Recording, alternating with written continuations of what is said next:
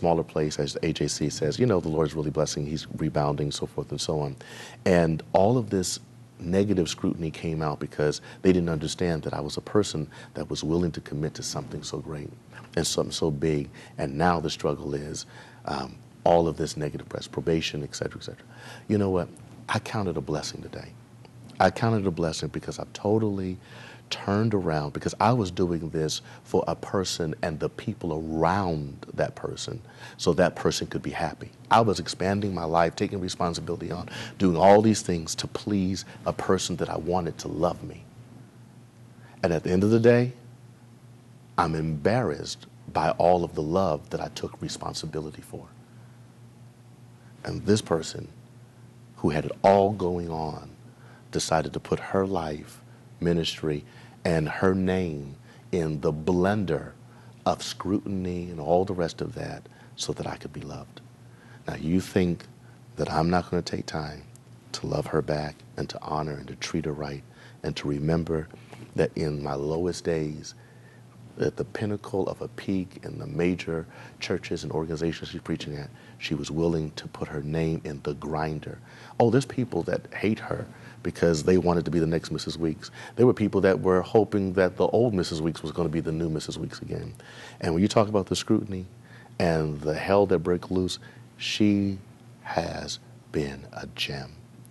And that right there proves the purity of her heart, the clarity of intent, and I wouldn't want it any other way. I wouldn't want it when, oh, Bishop Weeks has, you know, $15 million in the bank, he's still back with this and all the rest, and then somebody comes.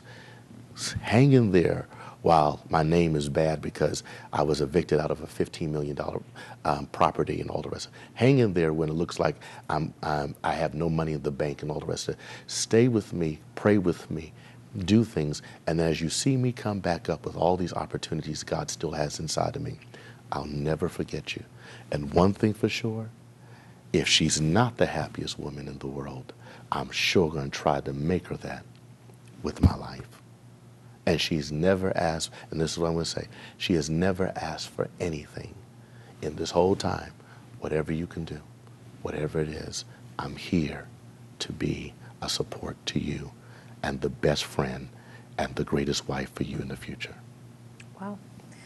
Prophetess, what do you have to say to anybody that is watching about being in ministry and doing something just a little different off the cuff that people would look and frown at, that they would kind of, you know, snarl and go, what is she doing? What is going on? Why would she do that? You know, he's cute and everything, but just the whole, how do you put them at ease? Do you want to put them at ease? Do you care?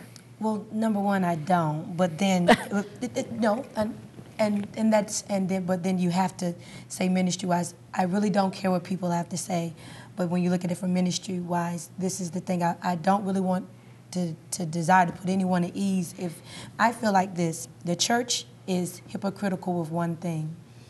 The church says they have a big problem with divorce, but they don't have a problem with fornication.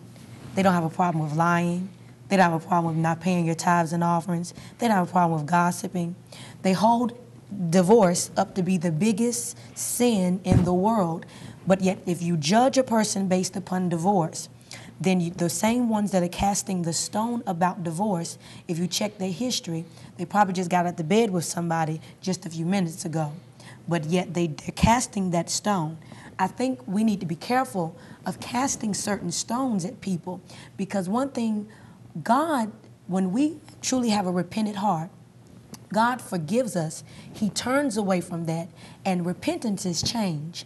I believe that everyone, including myself, Bishop Weeks, and everyone else, has made mistakes that we all have been very regretful for. But we have a Father, which is God, that we've gone to and we've asked Him to forgive us. Man never lets us live our past down. We have gone on, you can have gone on and had a better future with God, be praying in your word, being positive, but man keeps bringing back up what you used to do. And that's the very key thing, and I'm going to close with this. When Paul said, I have to forget those things which are behind me so I can press forth to those things which are before. It's man that keeps wanting to throw your past back up so you can't move forward. But it is God that keeps the reassurance in our spirit that I've already forgiven you. And don't look at what man has to say about you and what the parameters they want to box you in, but know the word that I've placed in you, and that is God. If God be for you, then who can be against you? It is always in the Bible that man's plot is to come against you right before you get ready to go to your next season.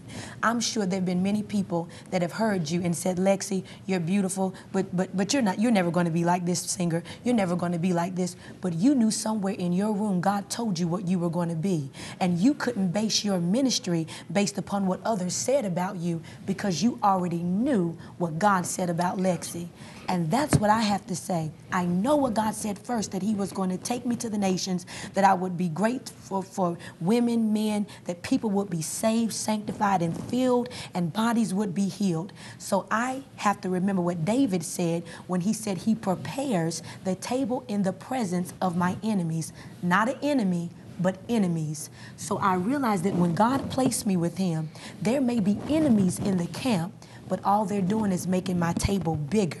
See, your enemies are really a sign to where God is getting ready to take you. So they may talk about me, they may laugh about me, but what the devil wants you to do is always focus on the few people that are talking and never see the big people that are celebrating you. Because there are a lot of people that are really celebrating. There are a lot of people that are really happy and believe in the love that we share. Of course, you have your few haters that refuse to be celebrators, but I can't look at them. Well, remember, Nehemiah had to stay on the wall, and they wanted to pull him down. We're going to stay on the wall and not allow anybody to pull us down. Exactly. Well, I'm done. Good night, church. Good night. You preached that. I like you. I do. I like you. I wasn't going to be very honest. I didn't know you, and I'm just like everyone else. It's, I'm like, oh Lord, he's getting married so fast, so soon. Is he healed? I asked you that the last time. Are you healed to even date? But I like you. I like you. And I'm not supposed to say that as a journalist. I'm trying to be trying to be neutral, but I see how you fell in love with her. Right. I see that. And what's so exciting we got to about close this out, Weeks, because you can go on. No, I'm not staying on the phone with you till 4 I o'clock. got 20 seconds. We're looking to be married, very soon. Yeah.